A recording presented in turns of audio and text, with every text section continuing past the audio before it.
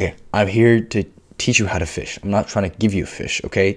This blueprint does not work if you don't know the reasoning behind it. So eating clean, why is this gonna help? It's going to reduce the amount of body fat on your body, and it's going to maximize how much muscle you show and how much of a V-taper you have. The best way to eat clean is to experiment. Okay, find a diet that simply just works for you. Okay, if you don't experiment, I don't think a diet is gonna work specifically for you. Okay, there's a lot of things that you could try out. For me personally, I just cut out the refined carbs I had, all the refined foods. I cut out all the like saturated shit in my life. And then what? I ate dubious amounts of protein.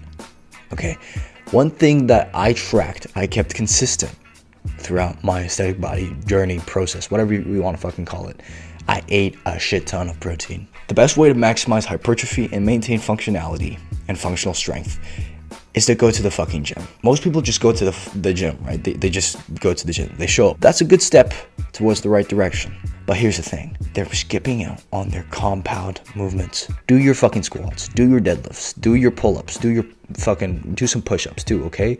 Do your compound movements. I'd stay away from the bench press. I've moved more towards the incline dumbbell press. So I simulate my upper chest because honestly, like I have this imminent fear, and I've heard I've had a lot of people around me injure their shoulder because they just overloaded their shoulder joint on the bench press too much. The bench press, honestly, arguable because you can get that like fucking arch in your back type powerlifting arch. That's not healthy. So the incline dumbbell press, okay, don't skip out on these compound movements.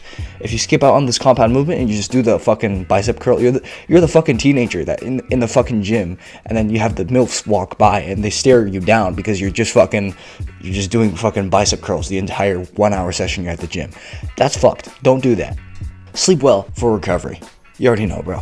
Here's the caveat. Sleep a lot, because sleep efficiency is a thing. So 9+ hours, what's the fucking 80% of 9? 8.5, something, right? You're at least getting the minimal recommendation of sleep.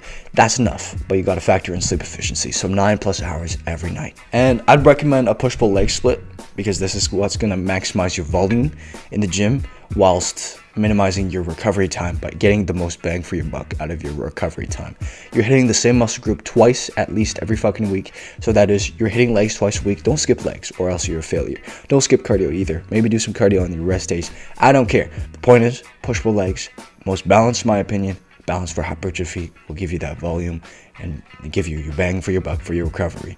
So that's the blueprint as to how you get jacked and aesthetic as a teenager.